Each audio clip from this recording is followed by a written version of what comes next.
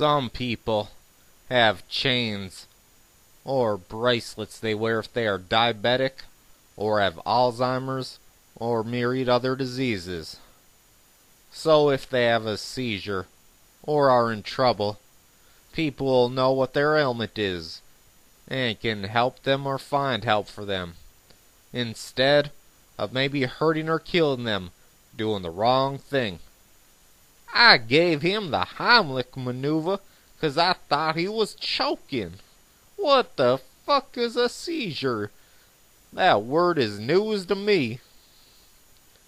Anyway, one night I was passed out in my car in my parking lot, and apparently someone walked up to me to see if I was alright, and I was in a deep sleep and probably snoring and didn't respond.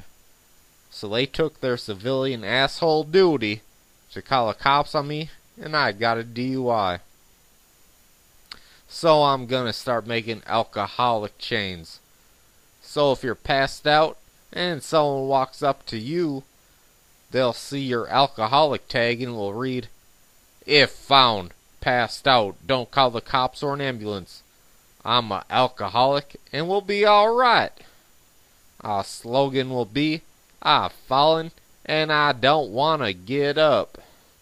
Fuck off, concerned citizens.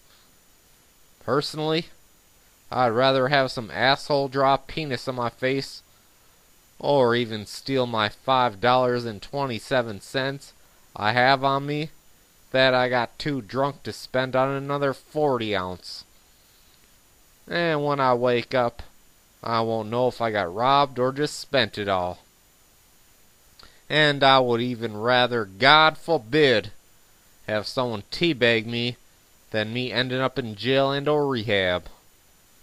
I'd wake up, man, what did I drink last night? It tastes like balls. And what was that hair in my mouth? It sure ain't hair of the dog, which is the hair I really need right now. I hate waking up in jail. And I think to myself, what the fuck did I do now? Please God, let it be a misdemeanor. If not, I'm gonna be in here for a while, and should start educating myself by asking other inmates how to make prison hooch.